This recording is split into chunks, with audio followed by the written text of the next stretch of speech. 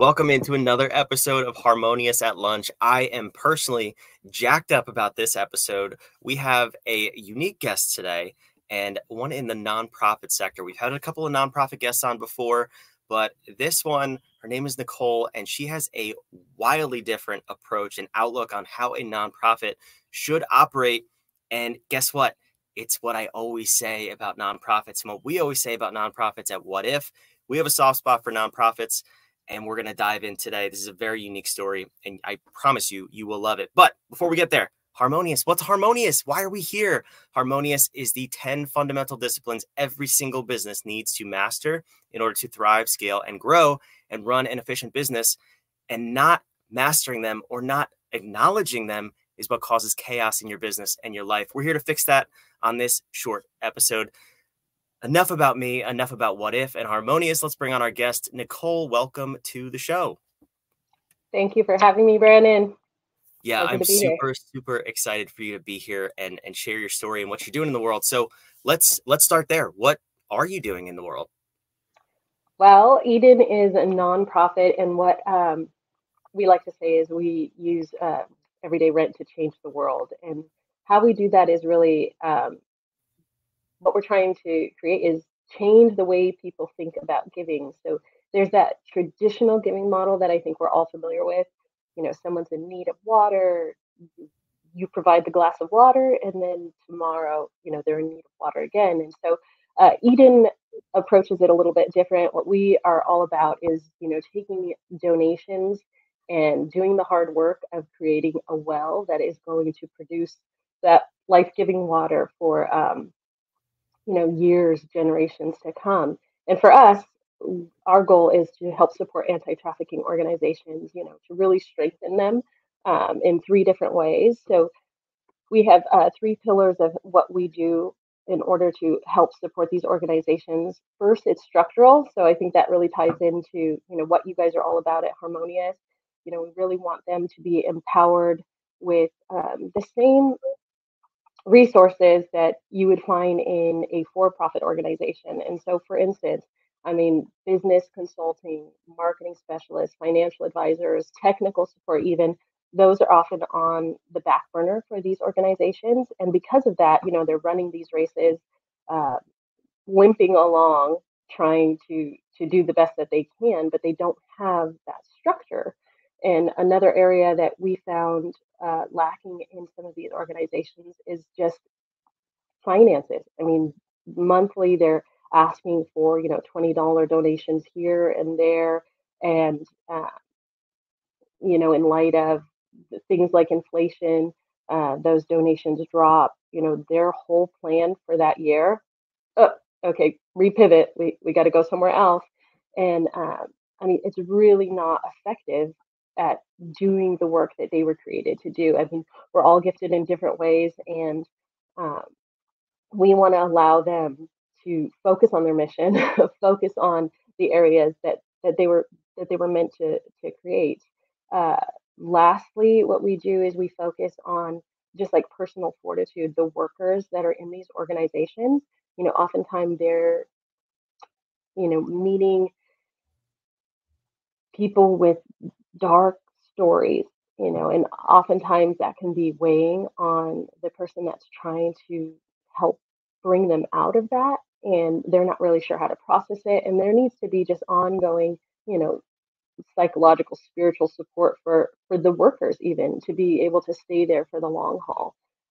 So what we try to do as an organization, we are not the boots on the ground, but we are there to support the boots on the ground, to assure that they're there next year and that they're not one of the statistics of these nonprofits that fall because, you know, maybe there's a lack of financial management or a lack of donations or, you know, just leadership that needs to be empowered there.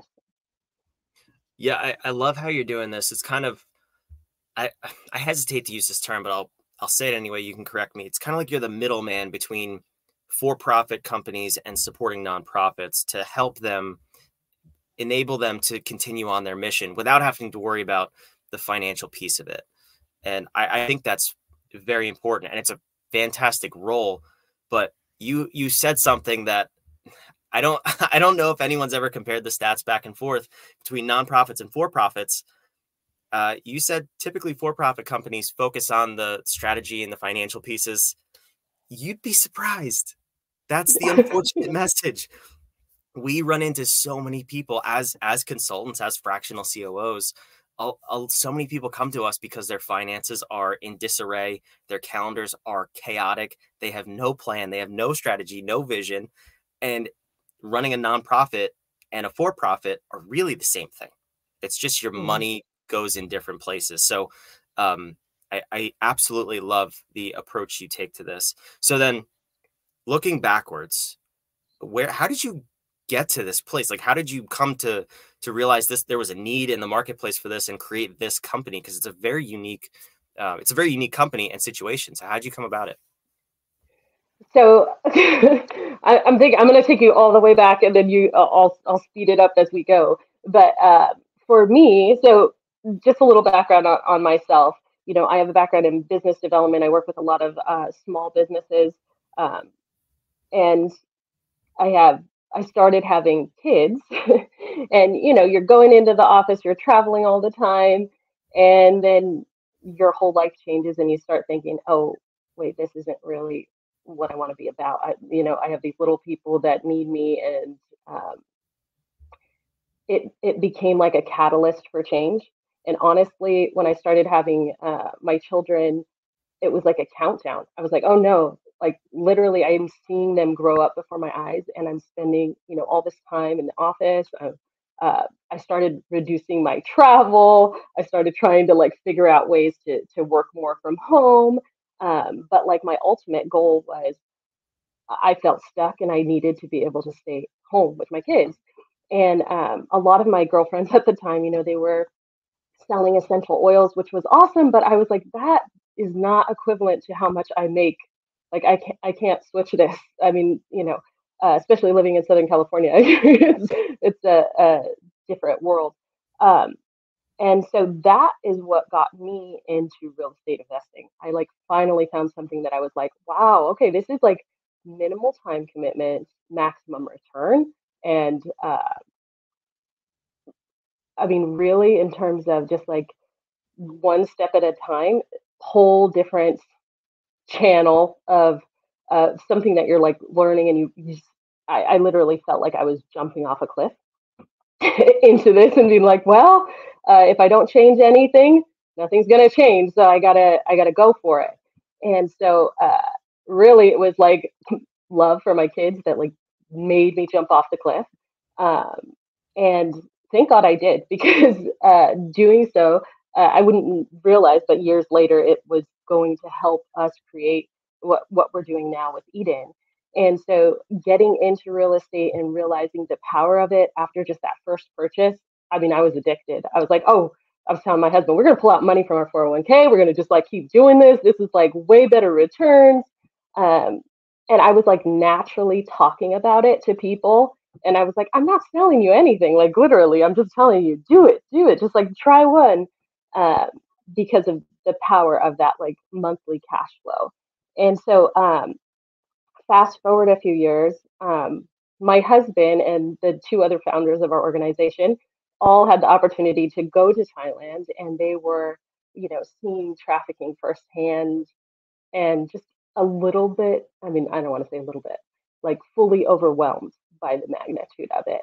And so coming back, my husband was just like, you know, it was like on his mind. He was like, we got to do something. Like, I don't know what we're going to do. At the same time, our friends who had also gone were like, oh, like this is irking me. You know, there was like, again, one of those moments where you're just like, I got to jump off a cliff into something that's going to make it a bigger impact than what we're doing right now. And granted, we were all already donating to anti-trafficking, but we realized like, hey, we gotta we gotta be able to amplify this. It's it's not going to make the impact that we want in our lifetimes unless we do something bigger. And so I was sitting listening to Diana Bautista, who is the founder of Share Love International, share her story, and it really captivated me personally. Um, Basically, she told a story about being in Thailand herself and seeing, this underage boy being trafficked. And in Thailand, this is illegal, even though Pattaya, Thailand is unfortunately known in circles as, you know, the number one sex trafficking region in the world. So she reports it, and then she goes home and she talks to her brother, and she's explaining, this whole situation with this underage boy and how she reported it, and how, she's not really sure that anything is going to come of her reporting it. And rather than just meeting her with like, oh, that's tough, he like challenges her, and he says, "You're a grown woman, you need to do something about this." And she's like, I mean, I did, I reported it, and she's sitting there going like, I mean, what else can I do? I'm like a hairstylist from, California. So, but when that seed is planted and somebody is calling you to something bigger, and they see something that like a lot of times we like live in this state of disempowerment, right? I mean, like that same feeling I felt when I was like trapped in the workplace, and I'm like, I'm a mom now. What do I do? It's it's it's this thing that we meet all the time in business. I mean, it's like the next wall that's in front of you, and you make the decision. Are you going to are you going to get over that wall? Are you going to break through the wall? Or are you going to just sit there and stay in the comfortable, and like ignore the elephant in the room? And so she ends up going, okay, I'm gonna jump in, using her skill as a hairstylist. She moves to Thailand, starts a school, and she's bringing people, she's inviting them out to learn a trade. Because in Thailand, it's a little bit different, it's very different than trafficking here in the United States. I mean, that you are talking, you either eat or or you die, and the way that you're going to eat is probably offering yourself, just in service, right? And so, I mean, it's this, again, this prison that they're finding themselves in, and she's bringing hope, and she's saying, here, like, learn this trade. There is another opportunity. You don't have to be stuck in that. And when I heard that story, I'm like sitting there in the seats bawling my eyes out, but not bawling my eyes out because there was no hope, but because I was realizing, like, hey, I am that grown woman. I need to do something. Like, what do I have to offer here? Um, and so all of us, all four of us, were like going through our own like little inner transformations at that time. And my husband, I remember I was sitting at the office, because at that time I was still working, 2 days from the office, and then home the rest of the time. And sitting in the parking lot, and he called me and he was like, "What do you think? Like, can we do, what we do for ourselves? Can we make this work somehow for this organization?" And then it was like exciting, because we were no longer like feeling this overwhelm of like, this is bigger than we can tackle. It was like, oh, okay, how are we going to like make a difference in this? And we're talking with our friends, and all of us are real estate investors, and so that was really like natural for us to be excited about this. But what really got us excited was when we shared it with others. Everybody that gives wants their money to go farther. They want it to be a bigger impact. And so when they see, hey, there is a way that I can make like a legacy here, and not just this one-time donation, it's contagious. And so I hope that answered that question of where it started, how we got to where we are, and what's kind of like keeping us going. Yeah, I mean, it's such a heartbreaking story too, and this is an unfortunate reality around the globe. And there are people like you who are helping the problem, and more people need to step up, of course. But I love that you have a proactive, sustainable solution, and I want to touch on that for a second too, because that's the most important part. Now, nothing I'm about to say is political. We're not taking sides here. It's just very relevant, excuse me, examples of how this plays out in the real world. So we always say to nonprofits when they come to us, they're like, we need help getting more donations, more fundraising. What are some fundraising ideas? And we say, you're asking the wrong questions. it's not fundraising ideas, it's revenue generation is the key. You have to Hmm. be a business, right? We've kind of touched on that at the beginning of this episode. So once we establish that little mind shift, then we can move forward and figure out the how. But the other part, a good way to illustrate this is two different ways. First and foremost, the Girl Scouts. That is the easiest example of a Hmm. nonprofit with a for-profit revenue stream. They sell cookies and they do it door to door with child labor. Love the Girl Scouts, but it's kind of funny that they have little girls going selling cookies door to door. And they make a ton of money for their cause and they're able to do great things in the world. And the other way that's maybe a little bit polarizing, but that you can think about this, especially in terms of real estate investing, is in Manhattan. If we take a look at President Trump, former President Trump, his name is on the building. He can make a lot of change. If you look at that as a nonprofit who's has a revenue generation stream like you, real estate investing, and then you look at the homeless man sitting outside with his hand out, which one is more likely to impact change in the world? It's probably the guy who owns the building, right? And that is unfortunately why most Definitely. nonprofits fail because they just have their hand out. And I absolutely love, you can see if you're listening or watching wherever you are, you can see why I'm jacked up about this because Nicole and Eden have obviously gotten this right. And I'm so excited to follow along your journey and this story. Um, so I know you've been doing this a little while. Tell us a little bit about the unique way that's different about how you actually proactively have revenue streams and how you're using real estate investing to impact and drive this change forward. Sure. So what we do is we would take your donations. We would 100% of that donation would go to the purchase or the rehab of an actual property. And so our first property, for example, we purchased it outright. We are renting it out, and there's a portion of that money that gets held back in order to keep our organization running and to make sure, just in case a pipe breaks, the toilet seat, for a rental. That's something you would do as a real estate investor traditionally. You have these line items, but all of the profit then gets poured into these anti-trafficking organizations. And so our first purchase is supporting Sheer Love, that the organization I mentioned earlier. And then we actually purchased another property recently in Ohio that we are in the midst of rehabbing. And that is going to be our first property for supporting a local organization in the United States called Oasis House. And the exciting thing about that is, after that property is rented, you've got this ongoing monthly cash flow that is pouring into these organizations. And for example, Oasis House in the United States, we spoke with the leader there, and she mentioned, "Oh, I would love to bring a consultant in here because we have certain things that I know we could do better, but right now it's really hard to get that passed through." Because it's not, a top priority for them. And yet, there's these leaks that are coming out where she knows that, if she had the resources, she could stop those leaks and they would be powerhouse, right? of doing more change. And so we gave her, a pre-donation before we even have this current house that we're raising the funds for up and running.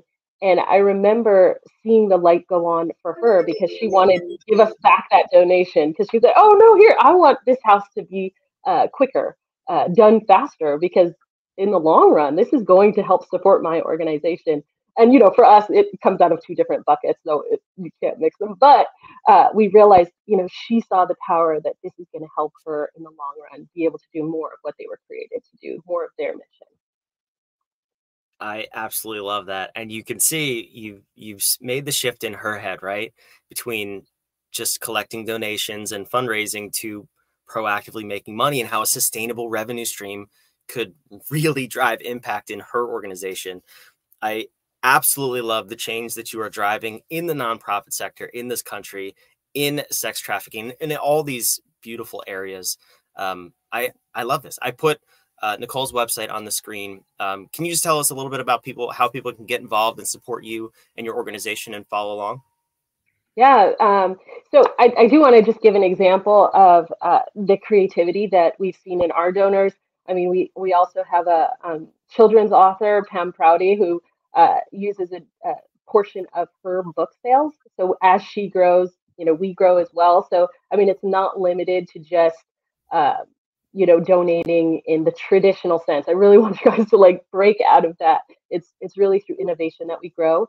But if you go to our website, we are raising funds right now for this house in Ohio that is going to be helping to support Oasis House. And the faster we get that place rehabbed, the quicker it is going to be producing and creating that support. So if you would love to reach out to me, feel free to sign up online, and we'd love to talk more. That's so cool. Yes, definitely go there. Check it out. If you're listening, it will be in the show notes. If you're watching, the website's on the screen. Will also be in the show notes. And Nicole, I can't wait to have you back for a follow-up, because I'm just so excited to follow your journey and see how this can change the world of nonprofits. I think what you're doing is absolutely amazing. Thank you for being here.